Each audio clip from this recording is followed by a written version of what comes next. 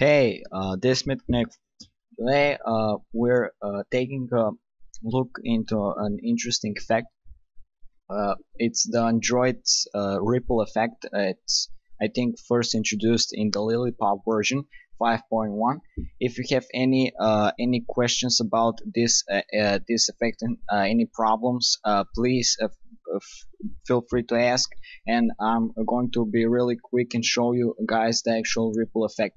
And actually, what I'm talking about. So this is effect for the WPF C#, and as you can see, you have a button here, and when you click, you can see it creates a ripple, a very interesting ripple, and fades out in the same color. So you can adjust both of the colors, the background color and the ripple effect color. It's pretty laggy here because I'm recording, but I'm going to show you step by step how you can implement that effect. This here question on Stack Overflow got me thinking, for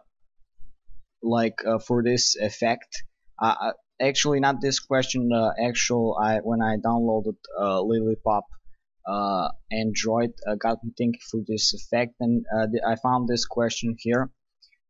And there is a pretty cool answer from this guy Domysee. So this guy made a class for ripple effect decorator. I know how to pronounce that. So what I made here is just a plain WPF application. You can have whatever you want in here, and I'm going to show you step by step how you can implement that effect in any WPF application. Maybe you have problems with this effect, so I'm going to show you how you can fix some problems. So he made this custom control library that includes few effects, I think 6 effects, but I'm going to show you how you can implement like just the class, just this effect, not the whole library. Now first, we're gonna close this for a second, and now what you can do first is you need to create the class for the ripple effect decorator. So go Solution Explorer, go ahead and create for your project. You just need to do this once, and then for your project, and then you're gonna have the whole you can use the ripple effect for the whole project. So go ahead, create a new class, call it ripple effect decorator, ripple effect decorator, and add the class, and copy. What you can do is copy the whole class, or no, just copy the class. All right, just copy the class. I then mentioned that these links here that I'm going to put them in the description below. So go ahead and open the first link out, and you're gonna see this class. Just copy the class here and replace the class ripple effect decorator with the new code. So at first you're gonna have all these errors, and you're gonna say what the what you need to click on every error is click right click and resolve, and put using system.windows.controls for this here, and you're gonna see this, and this goes away, but this doesn't go. So right click resolve using Windows, system.windows. So you're gonna click on every single error here and resolve. Wait a little bit, animation, and the final resolve using system.windows.im. So what you have in the namespace, your application. So here I just named it Android ripple effect. You're going to have a public class ripple effect that actually is in the content control, and this class really it's like just this is the most important part. We're not going to look into the code, but you let me see. But you got the first step up and running. If you don't have any errors to here, it's pretty good. Now the next thing what you want to do is go ahead and click on the second link. The second link will pop up this here themes ripple effect decorator XML file, and it's going to look like this. So in the GitHub you're gonna have this here, and it just copy the whole thing. And what you can do is you can go solution, you need to go solution explorer and open up the application XML and paste just in this application dot resources, paste it right here, and you're gonna have some errors. So what you're gonna do is you have the most important error here, the only error that's going to show up, it's here. So in the namespace, what you use the namespace for the class for your project, copy the namespace, and for me it's Android ripple effect, and in the application XML file you can see this line XMLNS L clear namespace, and you just replace the custom control library namespace with your own namespace. For me it's Android ripple effect namespace, and you can see the errors should now these errors are nothing, just you need to build the project. So this is just one error, and if just a bit laggy here, saving, no problem. Now the next thing is to actually create that object. So I'm going to show you exactly how you can do that. So open up in the main window XML. In here what you need to do is to write this command, which is going to be in the description. XMLNS custom equals, and what you're gonna do here is going to just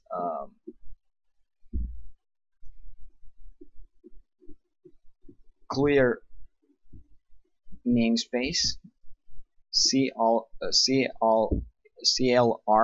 namespace equals to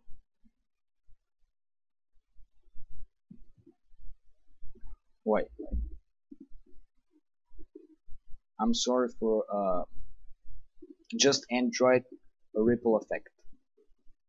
I think it should your namespace. And now let's try here. So this here custom is your actual namespace. Android ripple effect, you're gonna change that to your namespace. And now what you're gonna do is, let me zoom in, and you're gonna create this object custom. It's gonna pop up like this, and you're gonna say ripple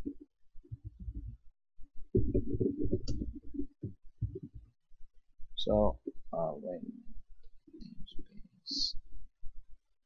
oh, it's like this, it's not actually equal, it's like this.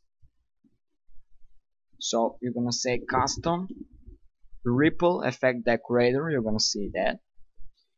Just I'm going to close that, and here you're gonna put in here the height of the button. So here is going to pop up like check the error list for more information. Don't worry, just just do it, and then it's going to be alright.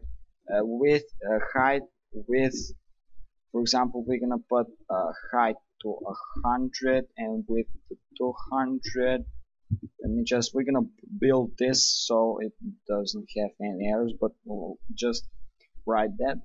And now content, for example, you're gonna put a ripple effect, and there's an option that's gonna pop up like highlight background. So you have a background and a highlight background. So highlight background, for example, is red.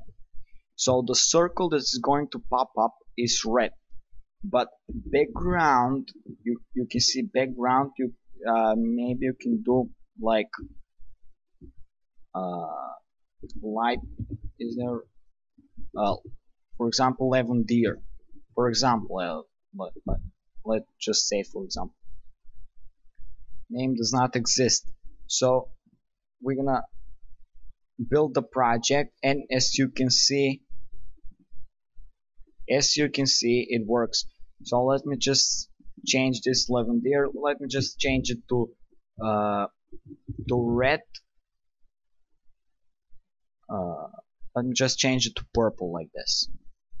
Just to, so you have the button. You can resize that. You can put it wherever you want.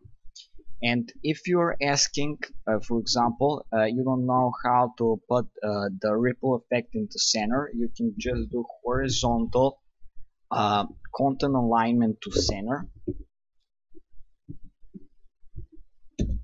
and vertical content alignment to center. So it should the content alignment to center. Oh, maybe you need to do it in a actual layer, in the actual label. I'll just copy this for now. We have like this, and let's just see what it does. So you have the actual ripple effect. You see? Now, if you have any problems with this, I showed you how to do it step by step, and do it. Just copy the class Effect Decorator, not the whole library. If you want to copy the whole library from Domysee, he does not have it actually debugged, so you need to open it up and debug it for yourself. Actually release whatever you want to put here, and then copy the actual library. He doesn't have it compiled. He doesn't have it compiled. So yes, this will be it. So maybe you're asking how just I want maybe one more button. So let's do a one more button. Let's now don't put content. We're gonna put the content in the center of the button. So the background color, let's say the background color is blue or green. Let's say light green background color. Light green background color. And the highlight color, the highlight background, which is going to be actually the circle, the ripple effect, is green. And now the height and width of that button. So actually the margins itself. Let me just put it here, and you can adjust. So this is the button. Let's say I want this button right here. Let's say, and now I want a label in it that is going all. So you got here effects already done. You can actually import this effect, and as you can see, you have the whole decorator done, the whole custom ripple effect decorator with the alignment and everything done. So I'm going to go to the tag bar. I'm looking for a label. So label, common WPF label, and now the label, I want the label at the center. So what I'm saying, vertical content alignment center and horizontal content alignment at center, and then I want the content to be actually the label. I want the label to be exactly as you can see, and I want hello world, and maybe I want color, foreground color at white. It's going to look pretty cool. Now I can compile, and as you can see, it's